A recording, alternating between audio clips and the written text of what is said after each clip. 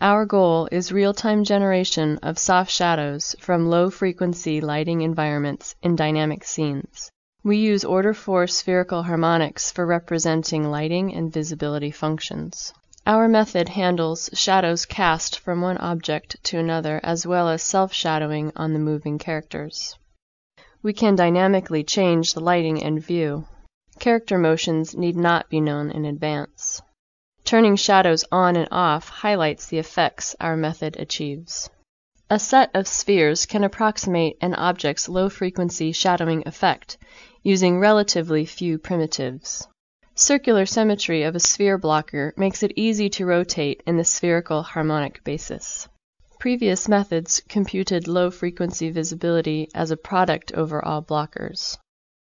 This approach is too complicated to implement on the GPU and too slow to be practical on the CPU. We represent blocker visibility in log space. The total log blocking vector can now be accumulated as a simple vector sum over all blockers on the GPU, achieving a speedup of 40 times in this example. We perform spherical harmonic exponentiation to transform blocker visibility from log space back to product space. The following sequences compare different methods for SH exponentiation. A degree 9 series with scaling and squaring provides a very precise approximation, but is slow to evaluate. An optimized 2-term series gives a less precise approximation, but is also much cheaper. Note the artifacts in the foot shadows. The hybrid method extends the optimal linear method using scaling and squaring. It provides good accuracy at little cost and forms the workhorse method for the results demonstrated in this video.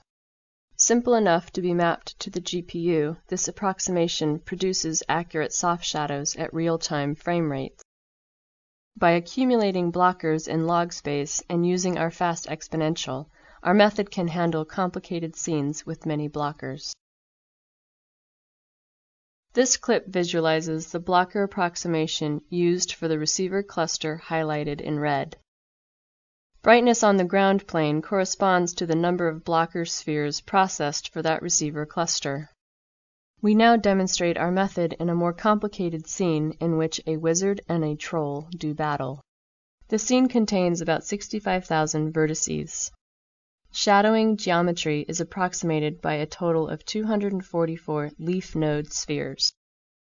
On average, 47 spheres are accumulated per receiver point to yield the log space visibility vector. Some vertices are shadowed by as many as 117 spheres. As the troll's club hits the ground, its soft shadow provides a clear cue of the club's shape and its distance to the ground. The demo also demonstrates local spherical light sources using a single lobe zonal harmonic model. The local light source hovers above the troll's head.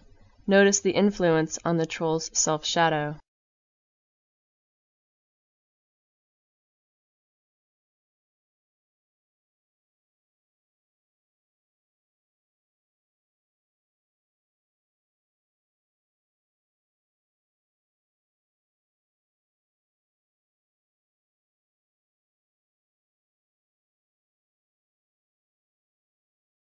We reprise a small section of the previous animation showing interactive lighting change.